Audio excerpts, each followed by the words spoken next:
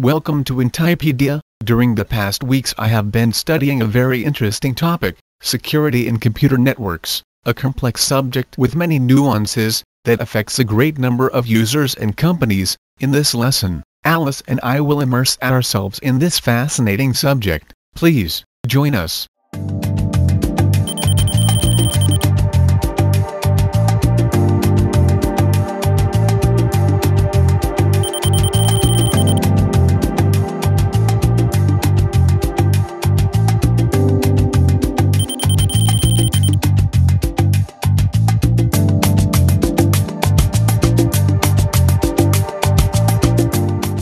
For many years, mankind has overcome time and space obstacles by creating communication mechanisms of great precision. In today's 21st century world, the use of mobile telephones and the internet are clear examples of these achievements, but the end user isn't always aware of the complexity of these technologies and the inconveniences that may arise from an inappropriate use. To understand these technologies, it is important to have a basic knowledge of the workings of telecommunication networks and, in this specific case, computer networks and how they communicate. A computer network is basically a group of systems interconnected by a medium that transmits data. For example, cables that transmit signals or waves that travel through the air, allowing information, resources and services to be shared, in order to provide an added value to the final entities that use them. Advanced students would ask themselves how the computer networks operate, wouldn't they? Yes, Alice, the initial answer can be found in the existence of network protocols.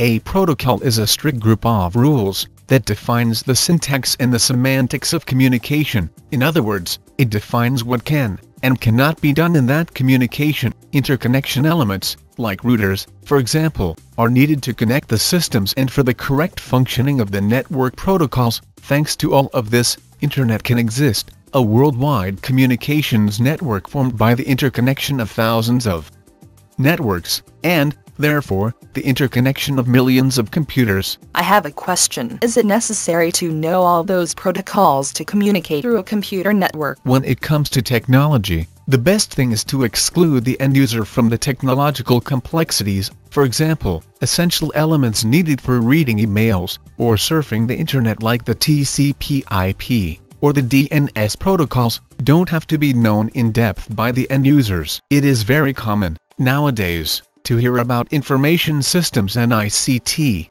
information and communications technologies that allow the use and transmission of great amounts of data to cover a specific need. Luckily, a great part of this complexity is hidden to the end user. Nevertheless, the use of information systems implies a number of risks that have to be taken into account, many of which derive from the lack of knowledge by the end user of the technology. We will now go on to analyze this matter in detail.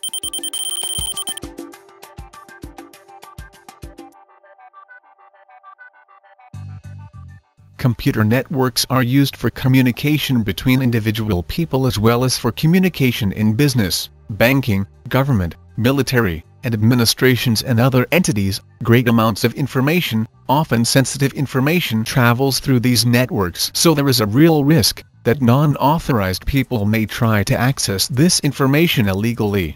But cryptography solves that problem, doesn't it? As far as I know, cryptography is the base for many secure network protocols that protect information. Well, let's see, Alice. Computer networks present many vulnerabilities, so they need protection. In this way, the definition of network security is the group of techniques that try to minimize the vulnerability of the systems or the problems derived from processing the information contained within. The aim is to make it more expensive to break security measures than the value of what is being protected. Security mechanisms are designed with this idea in mind, and are used to build secure protocols able to provide security services. In other words, security mechanisms are the shields that protect the communication between users against the attacks, thanks to security services. Security mechanisms are mainly based on cryptographic techniques, which are, therefore, the foundations of security services. As you can see, security services are more than just a specific cryptographic technique. The 7 most significant security services are entity authentication, data confidentiality, data integrity, access control, non-repudiation, availability and anonymity. The definition of security services is very important because there are many attacks to minimize, the most common ones being attacks to the identity of entities, interception and impersonation, attacks to information revelation, forwarding, manipulation and data repudiation, and attacks to services, denial of service and appropriation. I have a question regarding the attacks to services. Why would anyone be interested in interrupting the access to a service or taking it over? Like, for example, taking control over an end user's computer.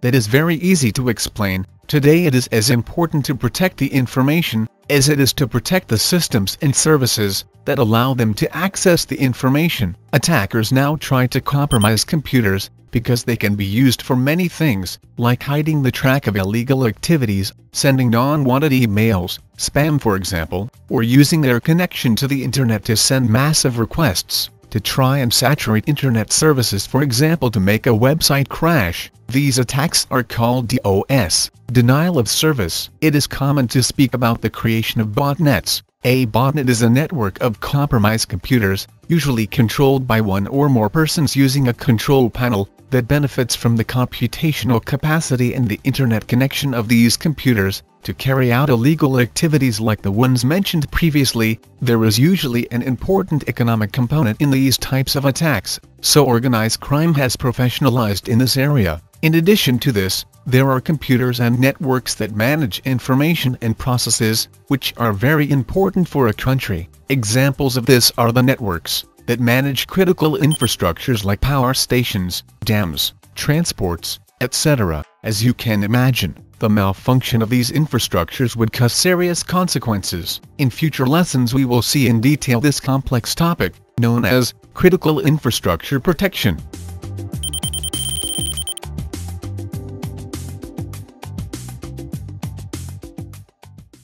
I've had an idea. If we knew more about the attackers, we could create network protocols that are more secure. Exactly. That's what researchers have been focusing on during the past years, due to an increase of professionalized attacks to computer networks. Some solutions, such as honeynets or honeypots, are an example of this awareness. When it comes to define the danger levels of an attacker, you've probably heard of the terms hacker or cracker before. Sure, and as far as I know, a hacker is someone who enjoys learning about computer systems and networks, getting access to them without permission to do so, in order to show off his or her skills. But a cracker's attack implies turning upside down the security measures of a computer system or network to obtain some type of benefit, usually a financial gain. Well, that is a good start. In the information technologies industry, it is common to tag everything, sometimes incorrectly. The truth is that there are people with great knowledge of the protocols and technologies sustaining computer networks. Sometimes, this knowledge, along with hard work and skills, allows these people to discover bugs that can push technology forward, but other times it is used to fulfill economic, moral, political or military interests. To be fair, attackers can't be classified just as good or bad. There is a lot of gray area. Are there other ways to classify the attackers? Several. In fact, an interesting classification is to group attackers by their knowledge instead of their final interests or consequences in the system. According to this classification, we can find attackers that try to maximize the results with the minimum effort. The security measures that will be explained in upcoming lessons are useful to avoid or minimize these attacks. Other types of attackers, the most dangerous ones, are those who aim at a specific target. In these cases, not only technical knowledge is important, but also the time and money invested by both parties to protect and attack the system or network. Today it is fairly common for attackers to aim at corporation systems, and for the attacks to use in-house employees, since they have a good knowledge of the communication infrastructure. That's very interesting, but I suppose a company or a person can't invest all their money to protect its computers and networks, right? Certainly. Your question leads us to another topic, risk management. The investment in security has to be proportional to the value of the assets or the information that is being protected. Clear rules for action have to be set in order to analyze potential threats, the impact of an attack, etc. We will cover this subject in future lessons.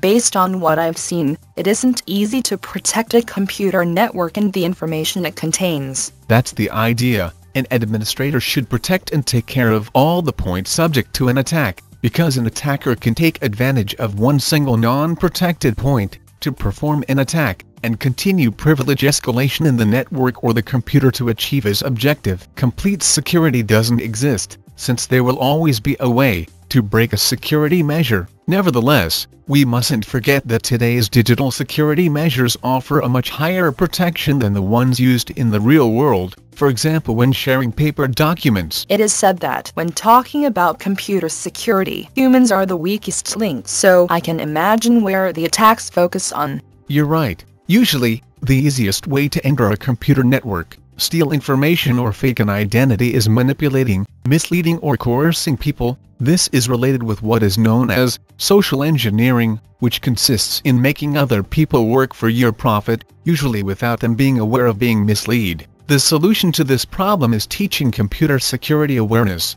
and establishing clear security policies, for example to prevent a user from telling a system's password to a stranger on the telephone. In future lessons we will talk about public key certificates, and existing security infrastructures based on trusted security authorities. These help users to protect themselves against the many risks and attacks that may take place within the computer networks. We will also have time to analyze the different types of attacks in greater depth and new concepts such as firewalls, IDS, logs, sniffers and more. But that will have to be another day. Bye and take care out there. See you.